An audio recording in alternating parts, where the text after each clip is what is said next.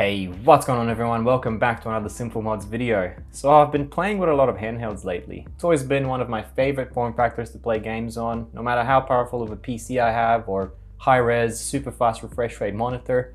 Always turn to these handhelds in the end. In fact, handhelds have been the only devices I've been playing games on pretty much this entire year, mainly on my Steam Deck, and now I've been playing with the GPD Win 4 over the last couple of weeks as well.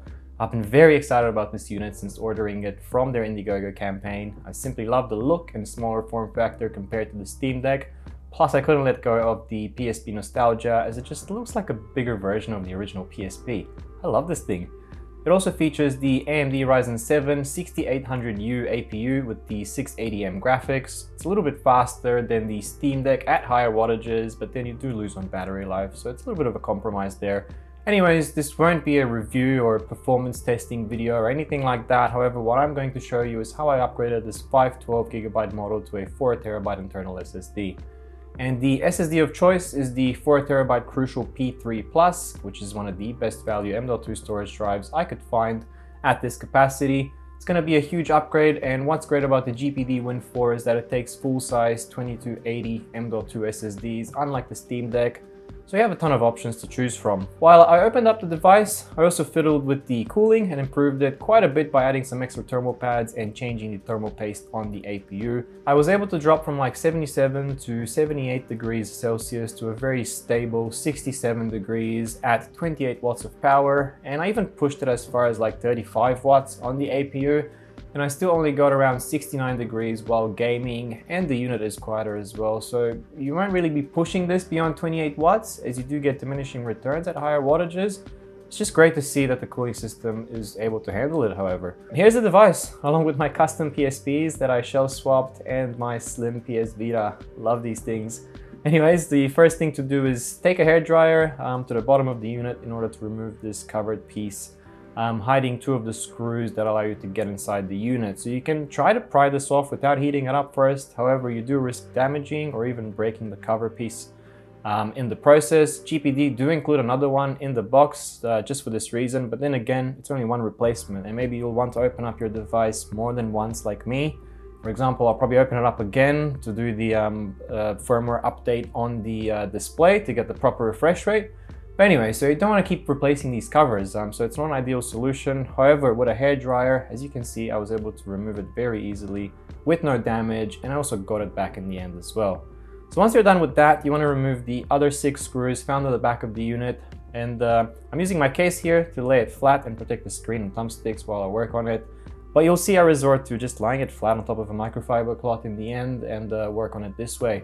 So to get the back cover off, I tried prying it with a plastic clip. However, I wasn't sure exactly where to pry the unit open from, and I didn't want to damage it with the plastic clip.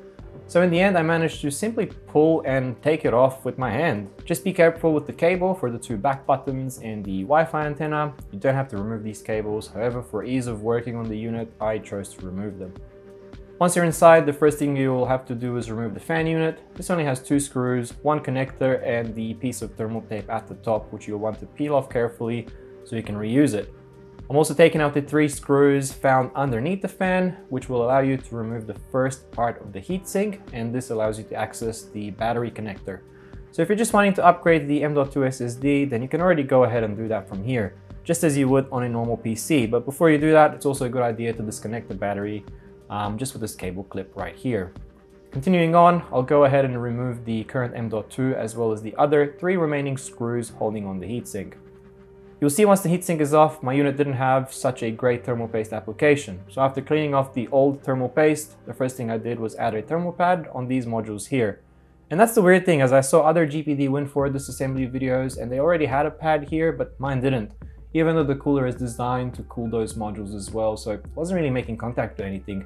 So the thermal pads I'm using are the Gelid Ultimate 1.5mm thick, and here I'm just testing the cooler to see if it will still fit properly with the added thermal pads, as it did seem a bit thick. So I'd say maybe the 1mm thermal pads from Gelid may work even better, but the 1.5mm are the ones I could get at the time. Still, the 1.5mm works just fine after testing. I then also replaced the thermal pad under the first part of the heatsink, and then finally I'm applying some new Thermal Grizzly Cryonaut thermal paste. I see people recommending the Noctra NTH2 thermal paste. I couldn't get it at the time, but I can confirm with the temperatures in my testing that the thermal Grizzly also does a great job as well. So once the heatsink is back on, I then go ahead and replace the M.2 SSD with the new 4TB Crucial P3 Plus drive. Don't forget to reconnect the battery after this before adding back the second part of the heatsink, and you'll want to push the screw hole underneath the other heatsink here in this top right corner as such, and then put the 3 screws back in to hold on the entire heatsink assembly. When you're happy with that, go ahead and add the fan back on, and don't forget to reconnect it and reseal the top piece of tape once you're done. So here's a new M.2 SSD installed, and you can see the thermal pads as well. Once you're happy and have double checked everything, all you have to do is just put the back cover on, which goes on very smoothly. And at this point, I'll also turn on the unit to double check it's all good before continuing. And once you're happy with that, add the cover piece back on at the bottom of the unit as well. I recommend reheating the tape for a few seconds just to help it adhere better on contact, and then just run your finger over it for a few seconds. In the end, it should look like it was never touched. And congratulations, you're done. From here, all you have to do is install your Windows operating system as you would on any other PC. You can get the latest drivers from the GPD website and you'll be back up and running in no time. So I hope you enjoyed this video on my channel. I'll most likely do more handheld videos in the future, as I absolutely love these devices, like I keep saying. But also custom builds are here to stay as well, so that's not going to change. But as far as the lack of videos lately, I'll have more in the next month that I've worked on, but lately life has been a bit full on for me.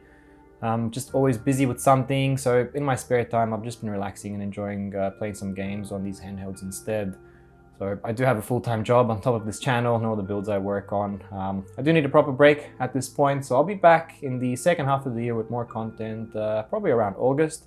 But in the meantime, do stay tuned, as I do have a few more videos coming up this month and later in June that I have banked.